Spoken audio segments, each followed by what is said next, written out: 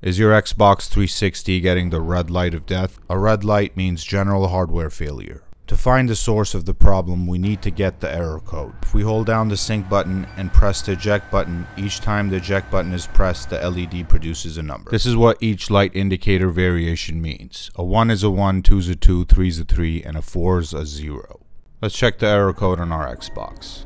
This one is a 0, 0, 1, 2.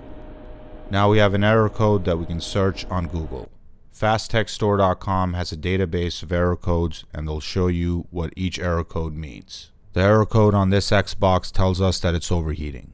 If it overheats as soon as it's turned on and you get this error code, it's caused by these resistors, which I'll cover in a later video. FastTechStore.com carries all Xbox parts, and we offer free worldwide shipping and a lifetime warranty. Like and subscribe for more.